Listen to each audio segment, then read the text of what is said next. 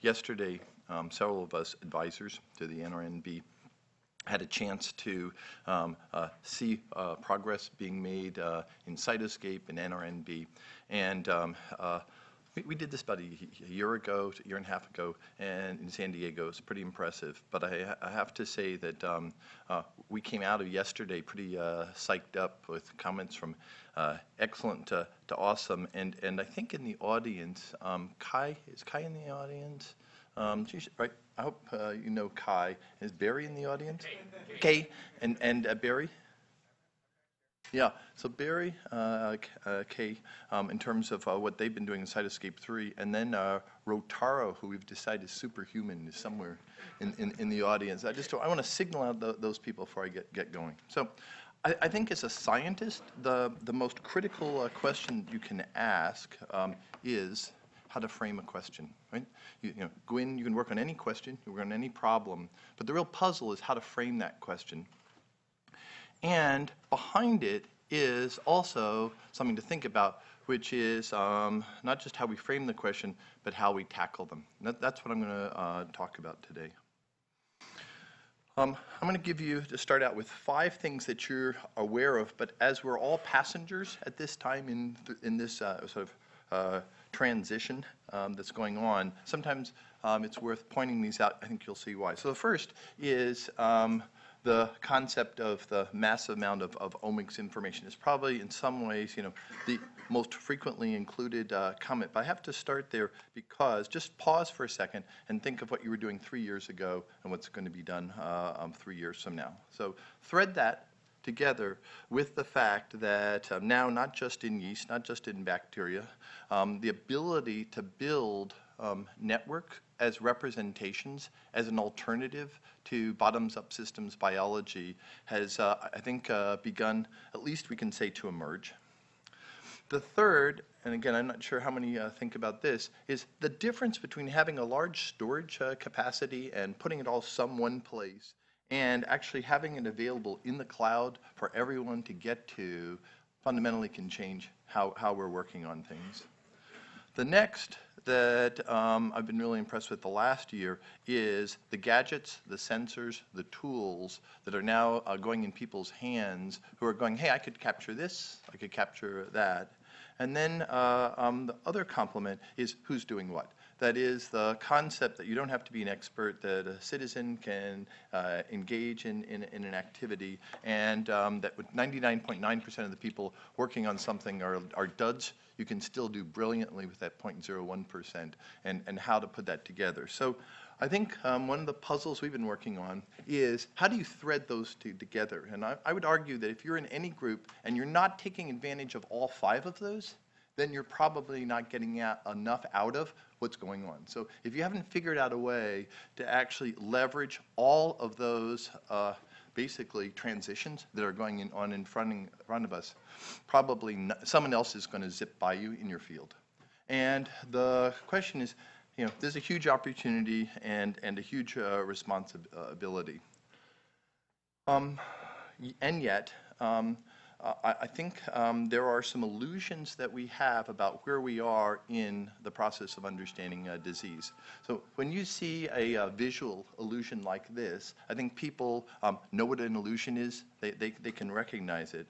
But we're surrounded by, and I'm going to go to 3 or 4 of these illusions. The first is has to do with drugs and how hard it is to make them work, and in fact how well they work. And we get these ads on television saying, beware of the counterfeit drugs from Canada, or this or that, or generics won't work as well. I think the real illusion here is that, as I think you know, virtually all drugs work in a minority of the patients that take them, okay? There are exceptions, but a majority of drugs work in a minority of the people who are taking them. And more importantly, those drugs, when they're given, are actually not treating the disease. They're often treating the symptoms, not the disease. And the concept of that expectation and what is there is something I want you to keep in mind.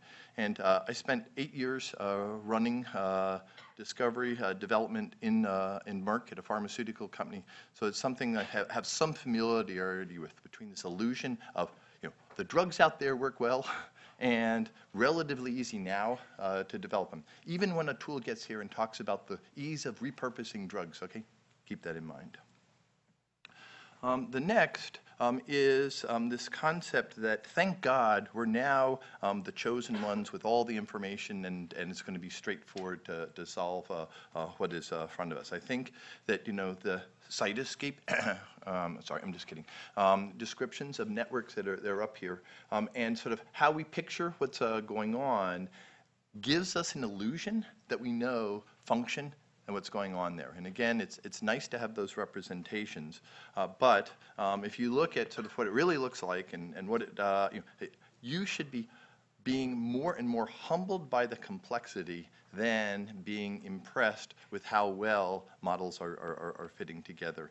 And again, before that, I spent 8 years running Rosetta Informatics, and have some familiarity with what I'd say is the evolving, but yet still really primitive stages of being able to form functional models. The next is that I think if you listen to the East, you'd like to, I think the NIH and other funding agencies would like to think that the $3 billion that they spend every year they're well suited to actually migrate into this era, that the concept that they are the ones who are actually going to be well positioned to do this. And I'm going to argue here that until we change the current reward systems, until people are not rewarded for holding back data, but can be figuring out how to share, and this is the type of thing I'm about to go into. It's going to be hard to assume that, in fact, that's going to work, and we'll keep having postdocs, graduate students, go to labs like they go to play Warhammer games, where you go to someone where it has the most information, and you go, well, we're thankfully have more information than they, and we have more tools, and this concept that we aren't all actually working on the same thing at the same time prevents that type of process from happening faster. And again, I spent some time in institutions. So this is the end of the intro. I'm going to argue that we are basically where chemistry was in the 18th century in the age of alchemy. We like to think that we really know what's going on, but we're basically where the chemists were before the periodic table. And I think one of the questions to think about is, what would a periodic table look like? What are the rules that are required to understand how, and not just what is there, not what protein talks to what protein, or what does a pathway look like, but more about the rules for why cells are doing what they are, et cetera.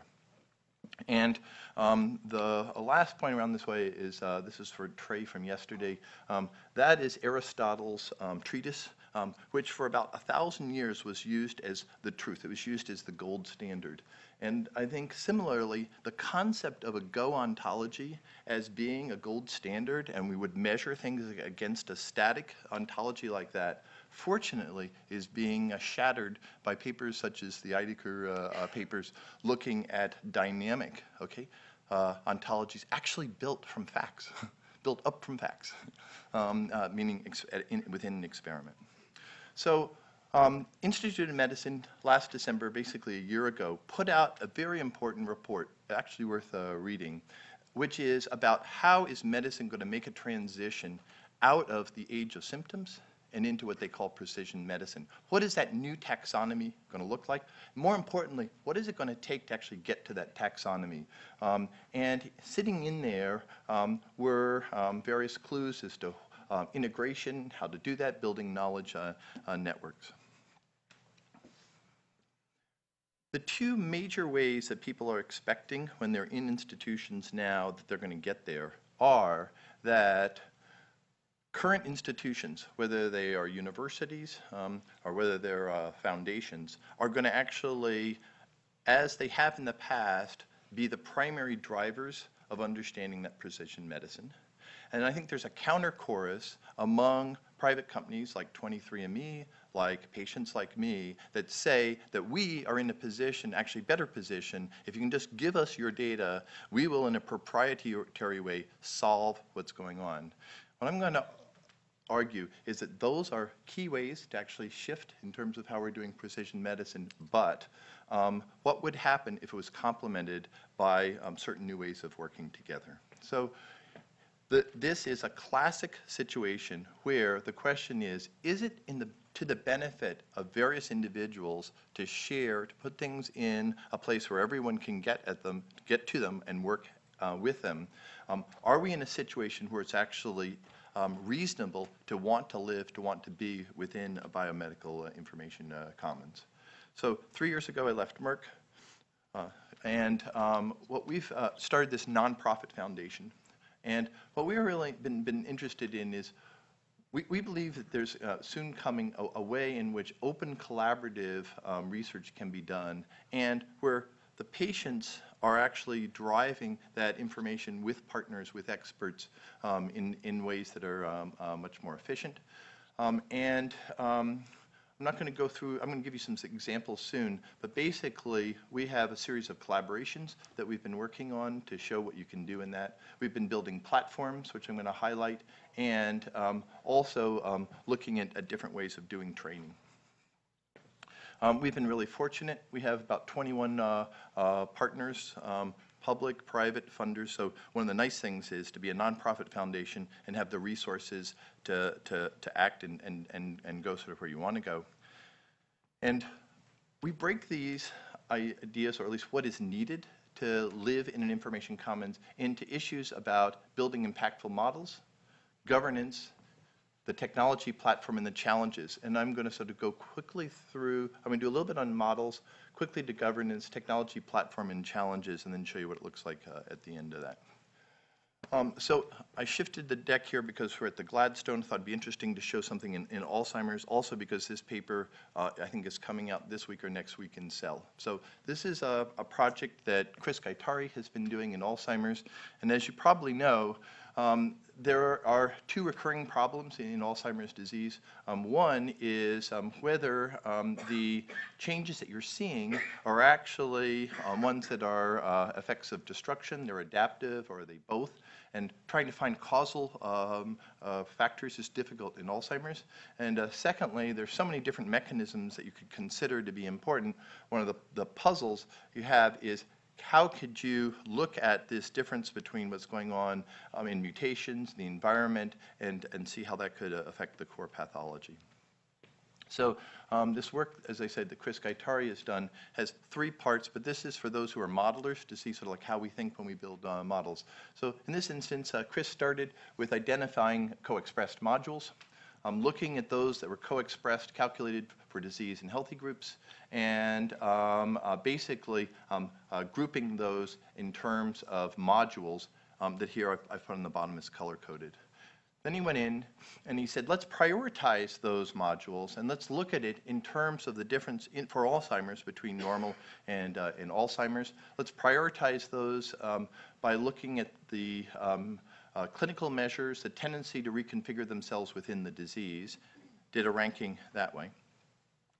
And then asked, by looking at genetic information and layering that on top, to look at specific relationships that were directed relationships between the genes, basically to infer causal relationships and hierarchical structures, basically incorporating eSNP information. And again, no hairballs here. So what that does is that allows you to go through and come up for different aspects of the function of the cells and different parts of the brain, ask, are there some sets of genes that seem to be driving certain biologic processes, particularly in Alzheimer's disease? And in this paper, one, I think the main points that was interesting, but I think is timely in the last 3 months, is that a lot of these cellular processes were actually ones related to inflammation. Okay? The A-beta work is there, but the real drivers that we're picking up in many of these processes are actually inflammatory ones. And he went on and basically transformed those descriptions of those networks into biologic hypotheses and went through and started asking which one of these hypotheses makes sense or not. And there was a core one that we were interested in that stood out on TYRO-BP and TREM2. And so to look at that, worked with a group in Germany and being able to look at knockout and using insertions and truncated versions of TyroBP versus vector controls, looking at what happens with or without microglia. The story that just is coming out shows that TyroBP, critical to looking at function, and actually only when the microglia are in the presence of those cells that you're following. So where that project is going is to take those gene regulatory networks, look then at microcircuitry and neuronal diversity, and combine that with the data that we have on patients on diffusional spectrum imaging, and seeing if that actually helps to make even more coherent prioritizations of the genes that are involved in that disease. The second on governance, I'm going to skip for here other than to say this one thing. So you may know that if you're going to share data, put it into a place where others can use, whether it's HIPAA or whether it's privacy laws at institutions, et cetera.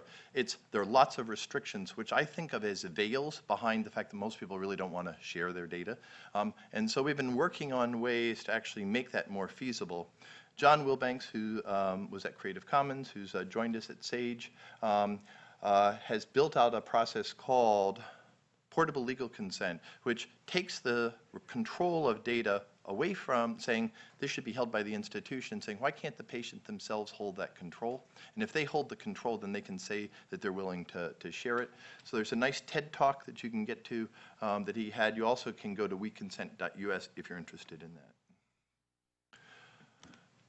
So assuming that you have this data that you're interested in building the models, that was the impactful models part, and assuming that there are ways, and I went incredibly briefly through the concept of governance, still the question is, if you wanted to have teams of teams working together to solve problems, what would they need in terms of technology and incentives to actually work more in teams instead of saying, I'm saving this till I'm the first author paper on a one-name journal, right? So the question is, how do you help that transition that you know is critical to speeding up discovery?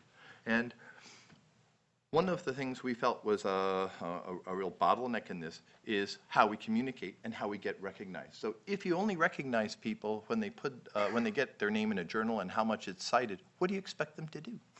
Okay? So for hundreds of years, right, the way to say I have done something is to publish it as a journal.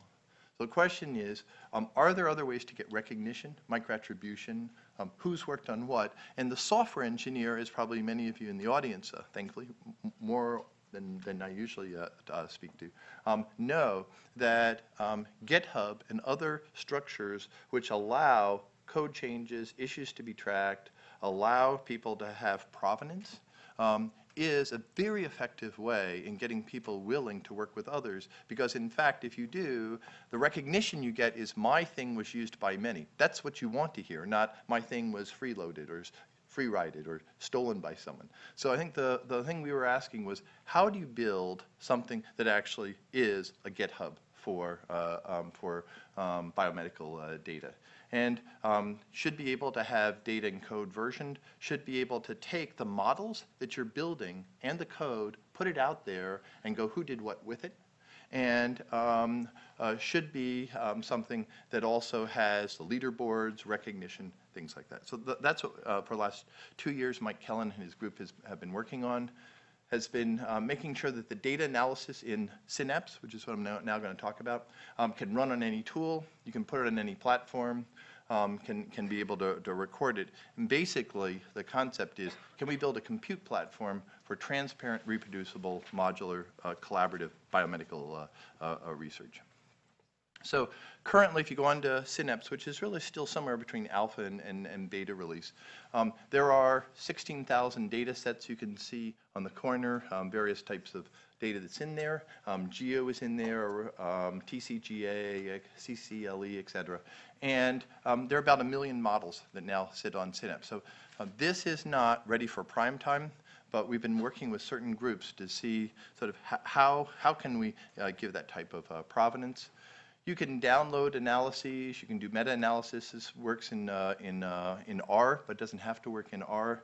The most important thing is you can do your work in a way that others can see and visualize it in tools like you know what. So David Hausler has been really helpful this past year in working with his group. And so we've been taking the TCGA data and asking, how can it be something other than Excel sheets? How could you move? How could you have people working and coming up with projects? So to do that, you've got to come up with something that everyone's interested. So along with David Hausler's group, we've been working on a pan-cancer collaborative discovery project that brings in a lot of centers. And what they've been doing is figuring out how can they use Synapse to reuse, to evaluate, and have people tracking long before it was ever published, sort of who was doing what. To give you an example of a project that highlights this that was done by Adam Margolin, some of you may know there's extensive work on the cancer cell lines that were done by the Broad and Novartis and the CCLE, and then there was work at MGH, Jeff Settleman, Genentech, and working with at MGH that is sitting over here. And we were interested to take and actually see if you could simultaneously show both those data sets and then take individual ways of looking at variations or looking at relationships, such as prediction that could be improved by discretizing the data or including or not including expression data or using elastic net regression, and actually show that you could do it on multiple people's data and present it for other people to look at. Again, giving credit, but allowing people to evolve that in real time. The next project, which has been funded by the Sloan Foundation, is to ask how close are we to making it so that journal editors are willing to accept papers and in fact say the only time they're going to accept a paper is when the model and the code for the model is put in and actually able to be reviewed and showed reproducible. So this is a project that has been done by Eric Wan and Brian Bott and David Burdick, and what they've been asking is, how do you make it so that instead of having a new paper needed with brand new data to validate what someone's doing, can you track and can you sort of have people responsible for the components that are in papers in a way where the code, the data, the models, the figures, and the capsules are all the way you would submit a paper? So Nature Genetics, PLOS, Science Translational Medicine, two other journals I can't remember, have all gotten together, and we're working on a way where the projects that go on in basically computational biology and other areas, you would have a tool or a way to actually say, this is what we did, and others could look at it and work with it in that way. So we began having an ability to have a geek sandbox, Synapse. We began to have provenance, began to have ways of sort of tracking who was doing what. So you may know that last July we started a challenge to ask, could you get people, how best to get people to share data? So this is a project where we went and took the data out of a Nature paper that came out in May. 2,000 women with breast cancer, had clinical data for 15 years, and had SNP analysis, copy number variation, and expression profiling. And we put a challenge out there and said, can anyone build a better classifier than the ones that were out there? So you may know that 10 years ago with NKI, we built one, came out in Nature and New England Journal about 10 years ago. That turned into Oncotype DX and MammaPrint. The question was, can you do a better, will the crowd do a better job? If you put this out, can you do a better job? So 2,000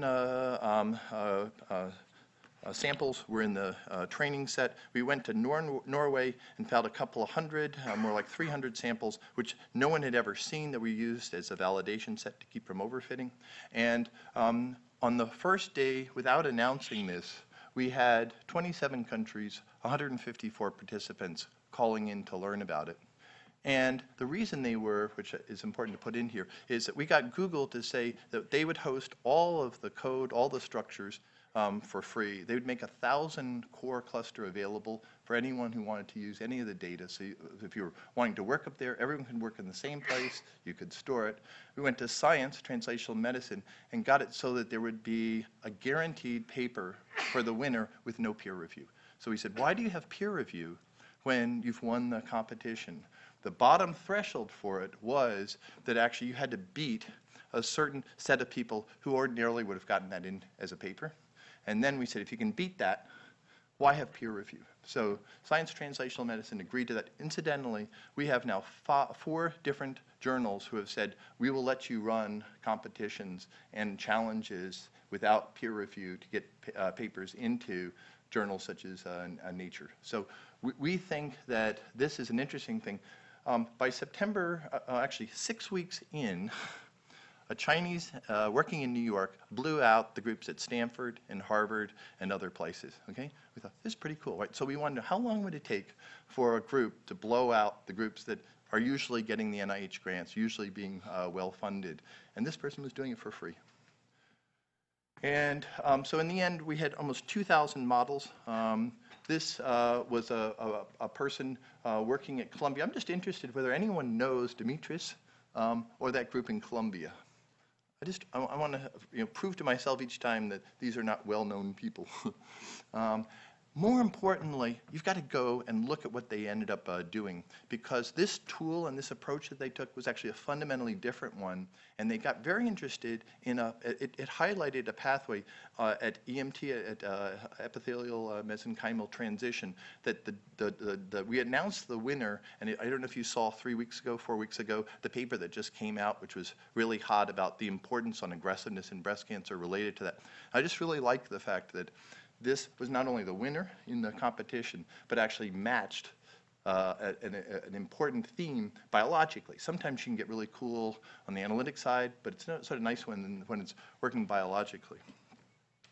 Okay, so that's good, but what we've been working on last year is really, how do you disrupt the system? How do you build a way for patients themselves, citizens, to actively engage and bring in their real-time information and feel as if they're the partners. Not that there are some experts up there that are trying to solve their problems, but how do you actually have more of a partnership? Because we're concerned that the phenotypic data is not nearly rich enough today to match the genotypic data. So I think the genotypic data has gone like this. The phenotypic data, especially when you're going off of electronic medical records and crap like that, right, it's just not going to give you insights.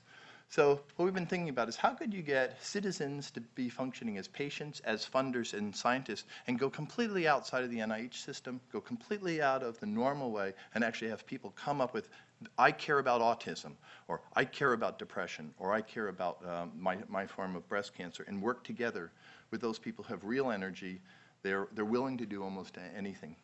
So the Robert Wood Johnson Foundation has been funding us to work on 5 projects that have to go from very rare populations, a couple of thousand people in the whole country, through to work in diabetes. And I want to pick 2 because I'm going to try to get across what I mean by what is it to basically disrupt the current system. So if we were going to do breast cancer genomic research these days, we would take isolated breast cancer cohorts. This is what all the NIH money, NCI money goes to. Fund the researchers, the data is siloed, then comes to a point where the clinical and genomic data basically are accessible but minimally usable. There's little incentive to share, because really what you're trying to do is to get to your papers. And it takes about 6 or 7 years to wind your way through that process and go in for your next 5-year renewal. Imagine that we'll actually, and this is a project that's live and going forward with Larry Norton, with Fabrice Andre, with Jose Baselga. So basically the Olympic gods in the breast cancer area have been helping us with this, is to say, why don't we go and find the patients who've had particular therapies and have responded in certain ways, and have them go get their samples and get that analysis, not because it was in a clinical trial, but actually going out and reaching out to the actual patients, getting those samples, pulling in that data, building up a place where everyone is able to get to that, run challenges off of that, run those competitions, and make a loop that basically is going between the patients and the clinics using rapid learning. Second example, last example, is that melanoma is a disease which goes from being sort of an odd discoloration on your skin to being potentially lethal when it reaches the thickness of your skin nail. Right, so your thumbnail thickness is basically where it can shift from being indolent to aggressive. There are millions of patients who go to their local doctor or they go to a dermatologist, and they get should not be biopsied. And that's done by someone going, I think I feel this looks like something I better biopsy. Okay, this is very important. There's no chart, there's no expert standard that you go to. It's just, I learned in medical school when I saw this that I should do this. At that point, is or is not biopsied. 19 out of 20 biopsies actually didn't need to be done. Okay? But among those that are done, and actually the pathology reads it as a melanoma, the next thing that happens is that 9 out of 10 of those were indolent, and actually only one of those is lethal. And we basically have no way to shift that 19 to 20 or that 1 in 10. So the puzzle was, can you build a more efficient system?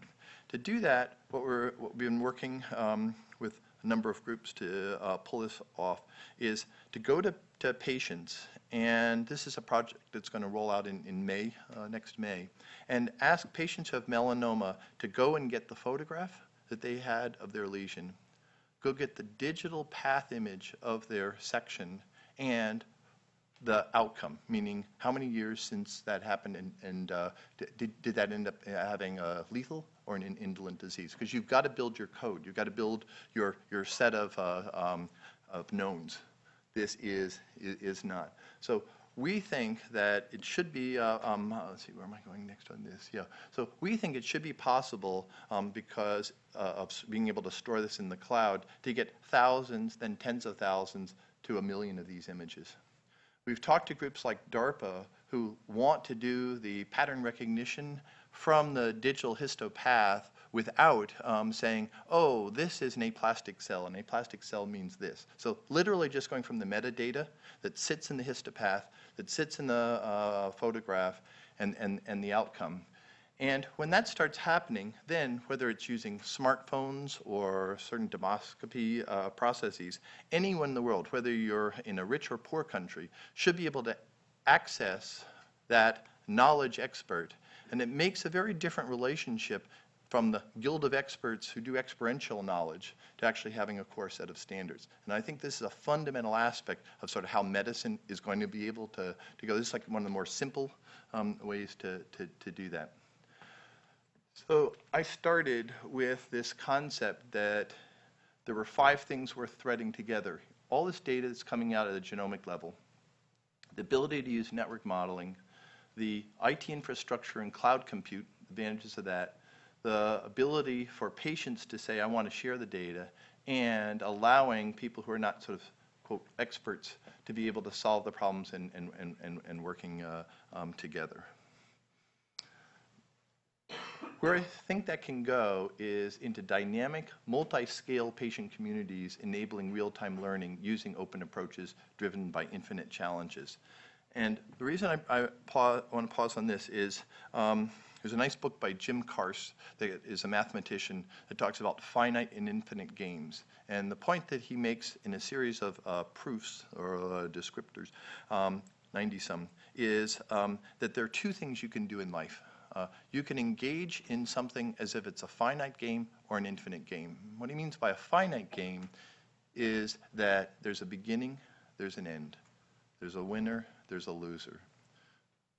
There are rules. You can stop finite games. Infinite games do not have beginnings and ends, do not have necessarily a winner because it's an infinite game.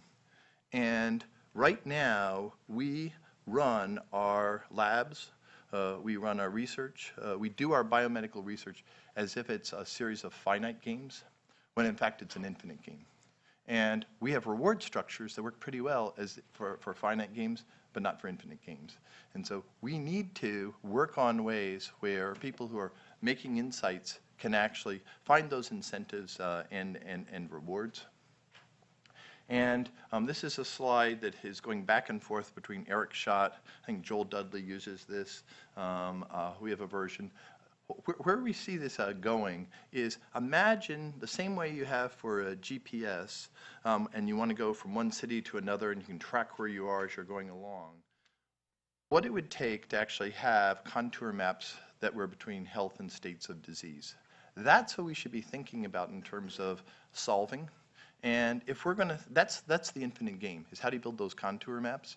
And if we think of it as that's what we're working on, not we're trying to solve this small thing, but keep it at that level of playing for that, I think there's a chance we could do better. So first question I would get asked probably is, why did I use the phrase corruption of denial?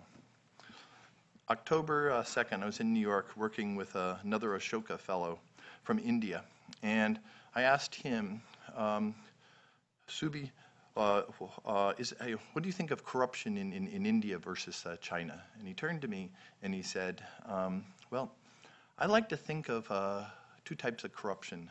I like to think of corruption, sort of fancy corruption, which is where money passes hands or someone gives some big gift. And he goes, I don't care about fancy corruption. There's a harder corruption, which is the corruption of denial. And corruption of denial is when you live your life in a way where you're very convenient way among your reward system, among how you're working, where you're very happy, but you actually aren't acknowledging the reality of what is there. The reason why I use the phrase corruption of denial is that I think we are subject to a corruption of denial about the complexity of the systems. I put a little challenge out over beer last night. Give me any Go fact, and I will come back and show you where it's wrong. Okay? We just don't understand context. And we're not willing to accept the importance of context when we build our models, and we need to pay more attention to that. Secondly, scientists are invariably optimists. I don't think it's because they're trying to, I don't think they're salespeople. I don't think it's because they want to pretend that we're about to have problems. But we should not be going about things saying we've just about figured out Alzheimer's, or we've just about figured out how to treat this or that. So I think that hurts when we're basically denying that. The concept of what is sufficient for being able to understand diseases goes beyond what any one institution can gather. The reason why I left Merck, left these other groups, was that I got to the point where I had budgets of hundreds of millions of dollars. Right? So I had budgets of hundreds of millions of dollars, and I realized that wasn't enough to put on a problem. And we have to acknowledge that these are ways where we're going to, it's unaffordable to actually solve some of these problems unless we begin to figure out ways of sharing and building those models together.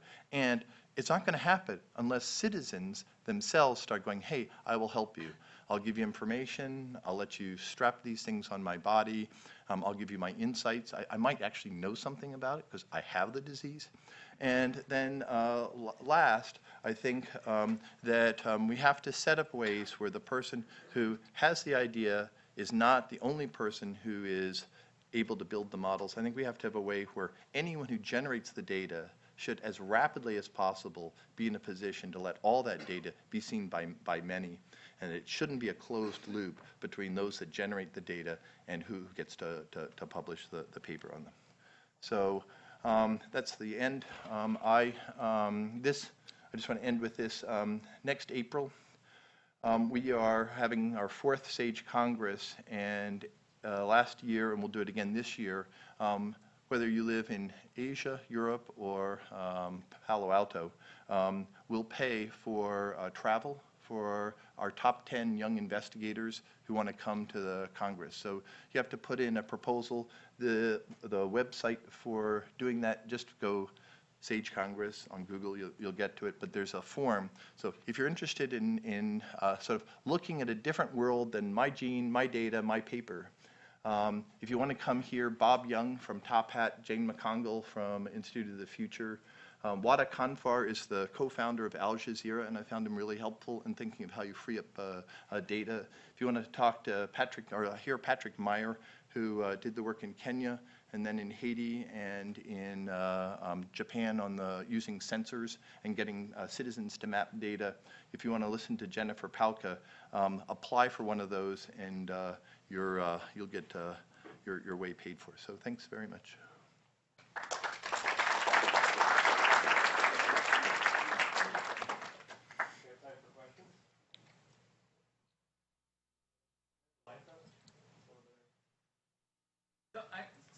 Great talk, Stephen.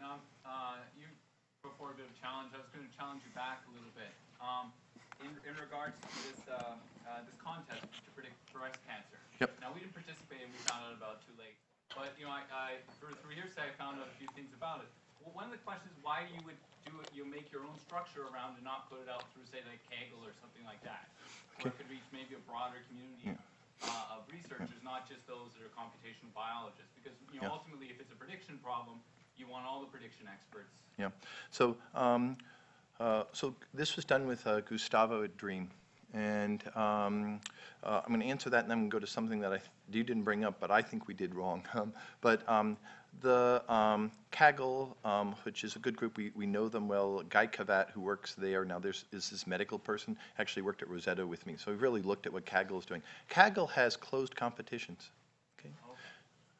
They say they want to protect the basically these people make money by winning multiple times, so they don't want to show what it is that's solving because they can keep making money every time if they sort of keep that to themselves. And we don't think that is actually necessarily a good behavior. So the next challenge, maybe skip one because I don't know if we're going to be able to get it together, but we've got two challenges wrapping up. We want to take and run and have Kaggle's experts working on it in a closed way and have the community working on it in an open way. And so you have the power and expertise of theirs, but they don't have the open, and you have the open system working. Basically, we'll close that answer and then we'll go over and we'll run the other one. So I think we have to look for different ways, but we've been trying to look at, I would say we're not wedded to any type of structure, but we just think they should be open. The other quick thing is, I would raise this question is, I am not sure how to reward a winner. So when you look at the people actually at the top of the leader list, it's not one, there's usually 3 or 4 that are really close. And I think we've got to come up with a way where you actually reward them working together. And I'm worried that if you just take the winner, you hurt yourself and hurt those that are around it. So we've been thinking of alternate approaches and different rewards, but anyone who has ideas on how to actually encourage sharing and get rid of that error that I think was in the first one. Sorry, just one follow-up. Can we actually get the Metabrick data from you? Yes. The Metabrick data go on to the site where it is because the way they set it up was they had privacy rules about who could work with the data. And we said that in Synapse it will be held this way and in the challenge. And so there's a phase transition from challenge and afterwards it being all available. So I think you can still go on the challenge site because the validation set is being done and pull it down that way. But if you have any problem, anyone has any problem, let me know.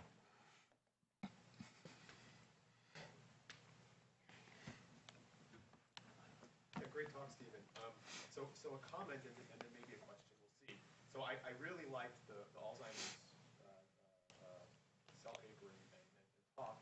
And with regard to this audience, which as you know is a network-focused audience for the most part, you know, one really nice point there is you can see very clearly the phase transition between automated analysis and traditional genetics and biochemistry. And you can see, you know, every year that you know frontal edge moves further and further forward. And in your paper is nice. You had these automated approaches for generating subnetworks and then pushing this forward to a certain extent. And then all of a sudden you had a slide that was like the traditional biochemical view that you had converted that network into. So, you know, one I think challenge for us is to say, okay, well that's where the field is now.